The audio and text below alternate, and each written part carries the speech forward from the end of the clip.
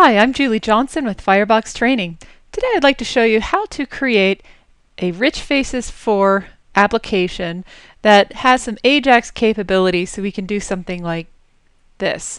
Do you see how when I'm typing into this text box, it's immediately repeating it, echoing it on the same page without refreshing the whole page? What you're seeing down here is just the Ajax log component, so you can actually see what's going on behind the scenes. So when we're finished, we can actually get rid of that. So I'm going to step you through how to create this application from scratch. What I'm first of all going to do is just close this existing application. And I'm going to say File New. And I'm just going to create a dynamic web project. Now, if you don't see it in here, you can go to Other, and then you can go down to Web, and you'll find it in here. Okay, so we'll just call this Test App 1. Using Apache Tomcat, I already have a server created. Dynamic Web Module version 3.0. And we'll use the Java Server Faces 2.0 project. Leave this page the same. Let's generate a web.xml deployment descriptor. And in here for the user libraries, make sure you choose this from the drop-down. You're going to choose JSF 2 and RichFaces 4. Now you probably don't have your RichFaces 4 library, so in just a moment I'm going to show you how to create this and then add it to your project. Okay, so for right now we'll just hit Finish.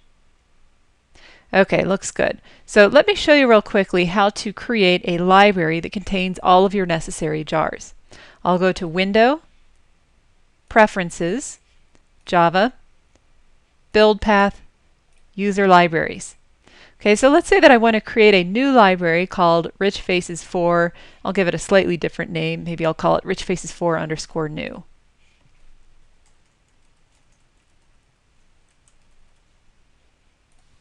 Now you'll see that it's empty because it doesn't have an arrow next to it. I'm going to add some jars to it. Now I've already downloaded the RichFaces bundle from JBoss's website, and in there there's a folder called Artifacts, and under there you find Framework, and you choose the two files that don't have the word sources in there. Okay, now I'm going to highlight this again. I'm going to add more jars. This time I want to go into the UI folder, and I'll choose these jars right here. I need to add 3 more files. Add jars. Now, the 3 required files are the CSS parser, Google Guava, and SAC. And there's also one, a validation API. This is optional. This is if you want to use annotations for validation on your beans. We'll go ahead and include those. Now this download actually does not already contain these jar files, so you will have to go out to the internet and find them.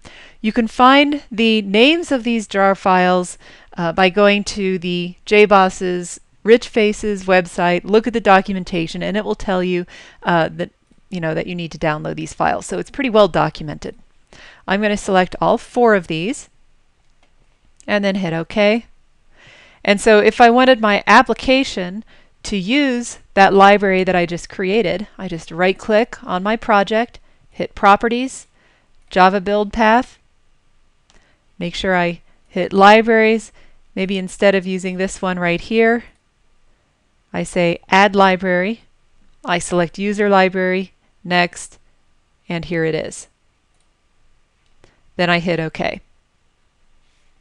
The next thing I'm going to do is look at my web.xml file. It looks like we have a little warning in here. If we go to the source, this is just saying, look, we don't have these welcome files. We can just get rid of these. Okay, looking good so far. Now what I want to do is right-click on my web content, and I'm going to create a new XHTML page. If you don't find it in there, make sure you have JBoss Tools plugin downloaded. You can find it in here under JBoss Tools Web XHTML page. Okay, so I'll just stick with the default name, and I'm going to create a blank RichFaces page. Hit Next. It includes these tag libraries, and then I hit Finish. Now I'm going to edit this page.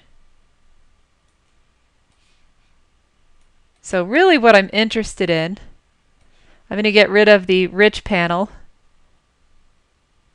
Basically, I have my body tags, and I'm going to start placing stuff in here. So I'm going to take my JSF HTML, and I have a text input. I'll place that in there. I'm going to give my text input a value. I want it to point to a managed bean attribute. Well, I have to have my managed bean first. So here's my Java resources. Okay, I'll right-click on my source, new, class. I put my package name, and then my class name.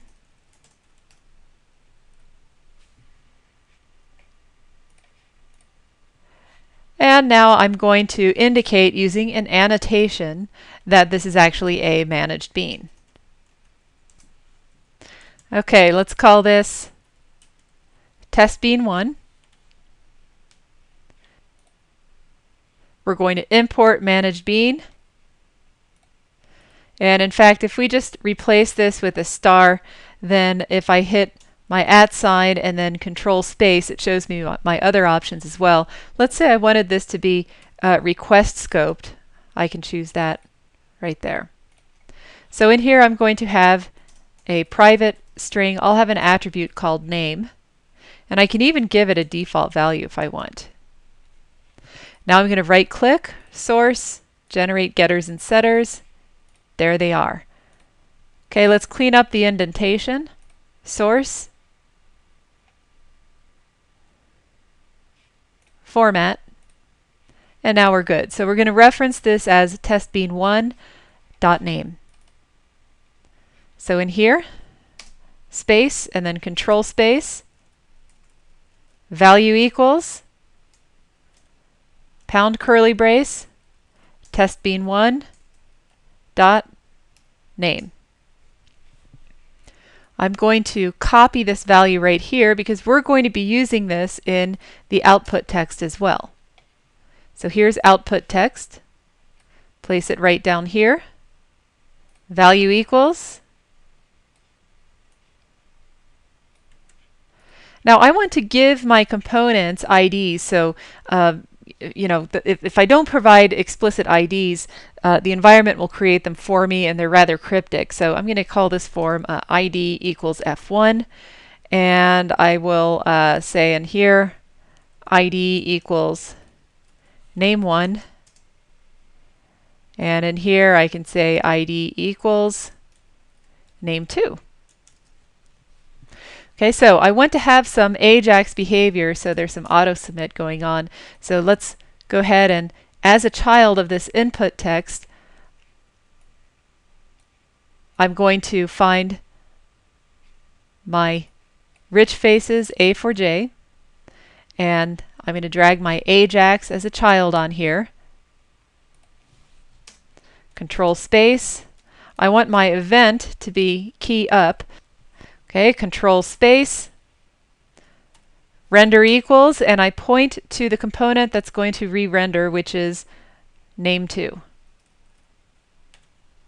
Now another thing we can do in here is we can place the logging component right here inside there. So this is for testing purposes. We get a visual indication of what's going on during runtime. So I'll save what I have so far. Okay, this looks pretty good. So let's go ahead and right click on new file. Let's run as and run it on the server.